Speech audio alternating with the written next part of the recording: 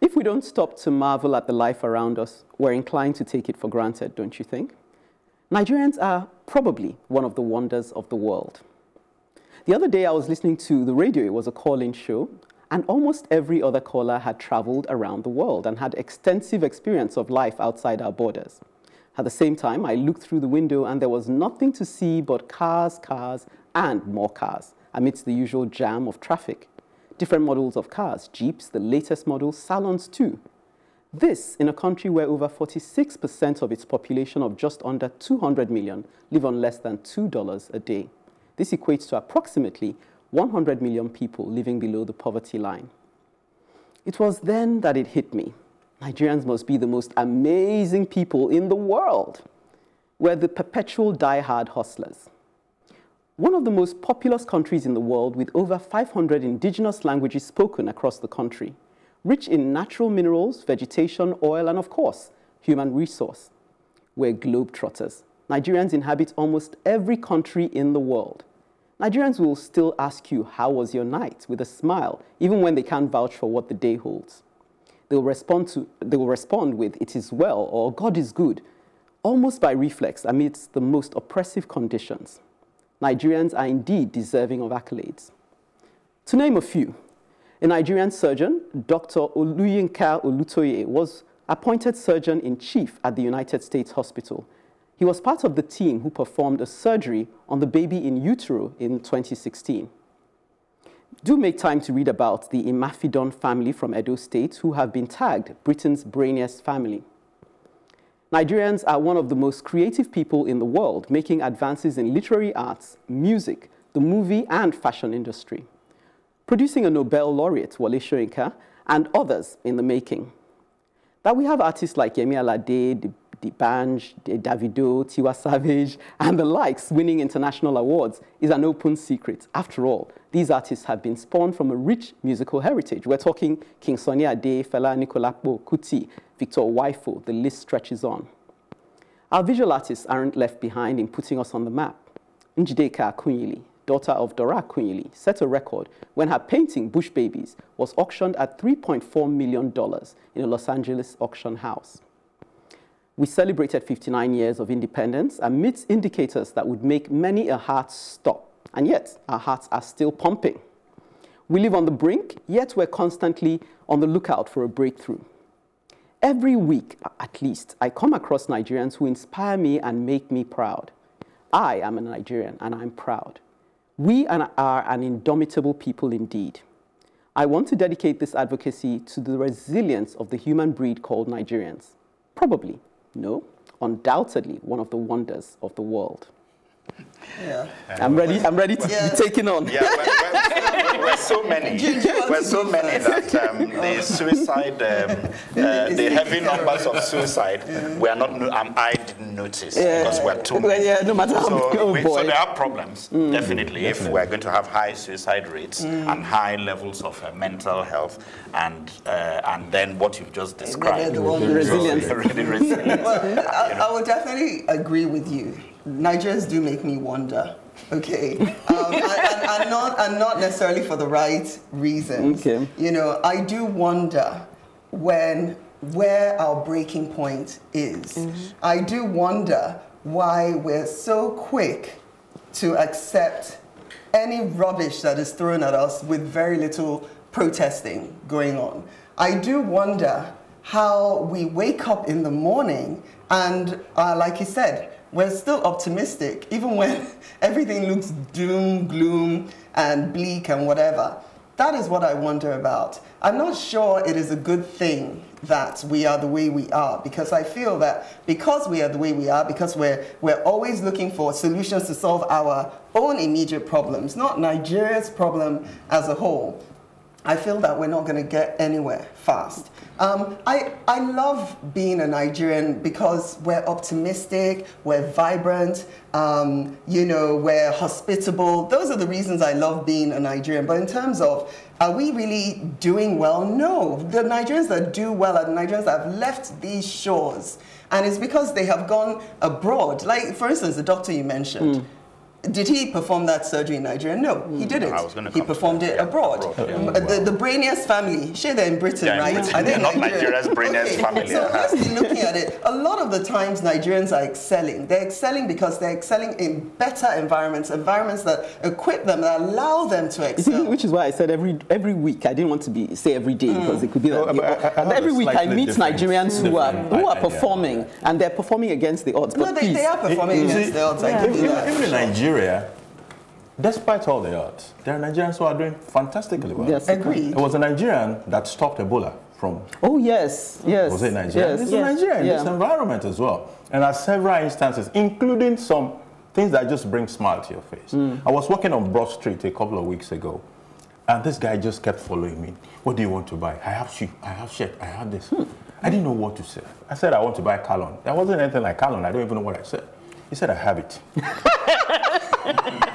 And I couldn't help but burst out laughing that you have Calon. Whatever it is, I'll go and find it. Yes. And apparently what will he do? He will take you to where there are more people who probably would know what Calon is. He didn't want to give up on his hustle. Please, that's going to give up on you.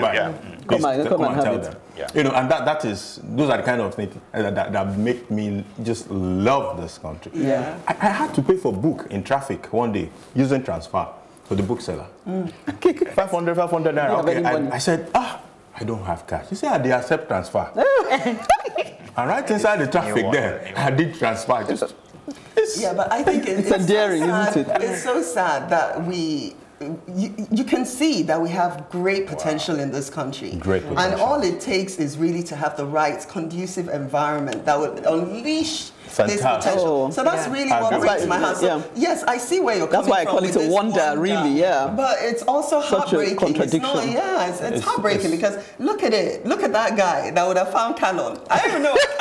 I just wanted him to back up. Yes. No, you would have to learn that in Nigeria. You tell him to back up. Even that, he'll find a way. Otherwise, you're giving him more room for because someone, when I said, and I'm sure she'll watch this program and smile, when I said, oh, I'm proud, the person took me on, oh, you're proud. What are you proud about? There's nothing to be proud about being a Nigerian. No. You know, so angry with me for using the expression proud because they felt I was patting Nigeria on the back and saying we've arrived. But I said, no, I'm looking at something intrinsic to being a Nigerian. We haven't yet come into our own, and I compared it to my children. They haven't arrived yet. There's so many things I could get annoyed with them about, but I see that intrinsic nature there, and it endears me to them, and I'm proud of them just the way they are, because I'm looking at, okay, with a little more nurturing, with a little more, this child will get to. So I'm not celebrating all the nonsense we're doing. I'm celebrating the being, because I feel that my identity. And also me, I'm a Nigerian. My DNA is tied up with this nation. So I'm proud of the fact that I have some kind of connection to Nigeria, please. I think that we need to celebrate the fact that despite the difficulties that we have explored today, many Nigerians are surviving. We talked about those who don't have resilience, and we kind of linked it with mental illness. But actually, many Nigerians are very, very resilient. They keep smiling in the midst of all the difficulties. And I think that is to be celebrated. It should be celebrated, but like I said, it is also a problem for us. Yes, I get your point. We're not fighting for our rights as a reason because we're smiling and just, you know, taking it all in stride. Can I bring another element? I'm going to bring some psychology. That's probably part of our mental health if you look at the Maslow hierarchy of need, you get what I mean? It is very difficult for people who are at the bottom of the ladder, so to speak, in terms of they're struggling to have a roof over their head and food on the table, for them to be aspiring to these higher things. That hierarchy teaches us that basically your baser needs need to be met before you can aspire higher. Yeah. So whereas, as Ekene pointed out, 100 million people live under the poverty line.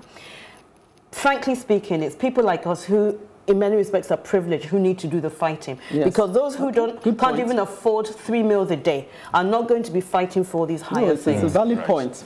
Because even Chuka, talking about education on his advocacy, was saying, look, you know, why are people preoccupied with tribalistic, you know, triggers? It's because they can only just think instinctively, and you haven't really given them the space to now digest. And even when we're looking at our education system and how terrible it is, the conditions there are not conducive to research, to thinking and developing your mind. Yeah. Come and see the environment they're coming out of. I think when would that student stop and reflect and think, I can change the world, I can develop a breakthrough solution? They can't. Student that is even facing sex harassment. I always say this on every show, and I'm going to say it again. It's a deliberate action by our government. We'll call it neglect then. Yeah, no, I think it's a deliberate Neglect is different from deliberate action. I'm not sure I can get to deliberate. When you even look at our budgets, you will know that it's deliberate. They're not interested in education. They're not interested in healthcare. They're interested in other things that don't impact on us, because even he said the state level, a governor who sees the populace in his state are not educated, that should pain him. No. That should become a mission for him and say, these people must be enlightened so they can make right choices. Because like you said, they're preoccupied with feeding and just the basic things that, people just take for granted in other Western climes. So like, we can't expect them to to rise up, leave the selling of their akara and be on the streets. It's more of the way of doing things in the north than in the south. So even if you try to cure it in the south for whatever it is, it's when you get to the north that you realize that this dedicated action to stop certain people from rising and stay where they are is severe, and that's part of what I was saying in my advocacy. That it's all in all our interest to make sure the North are educated. Is a problem. They are a big problem. Well, if you put it like that, it sounds like... No, I have to put it like that. That's right, because like in the North, they have a system where there's a person that is really wealthy, and he will now take care of everybody, and so they go to him for handouts. Okay, well, I mean, again, I'm glad Folashade made that point that we have a responsibility, those of us who are privileged enough to think things through. Well, we've lamented, lampooned, provoked, and even patted ourselves on the back. Now it's time to call it a wrap. Please keep your comments coming in on our social media platforms on Facebook, Plus TV Africa, #TheAdvocateNG, or on Twitter and Instagram at Plus TV Africa, #TheAdvocateNG. Don't forget to subscribe to our YouTube channel, Plus TV Africa. Let's do it again next week, same time, same station. Till then, it's bye from us. Bye-bye. Welcome to The Advocate, a program that thrashes out all the topical issues of the day. When you are in government, you don't see nothing wrong with whatever is happening. The moment you are out there, everything is wrong. You can't even see many women now, and when they're there, they're not even really making a mark, and then they have an NYSC problem and this and that. One of the reasons why we don't have more women in politics in Nigeria is for as long as political meetings continue to take place in the middle of the night. Exactly. Really disastrous for a president to even say be unaware of the chief justice. It's a ploy. It could be a strategy. That strategy was very terrible strategy. Because the buck stops at your table. Whether it's that we don't look after our cities, and quite frankly, Nigeria is becoming a very ugly place. When you are the only one feeding the people with this news, and there is nobody countering them, it becomes, the news.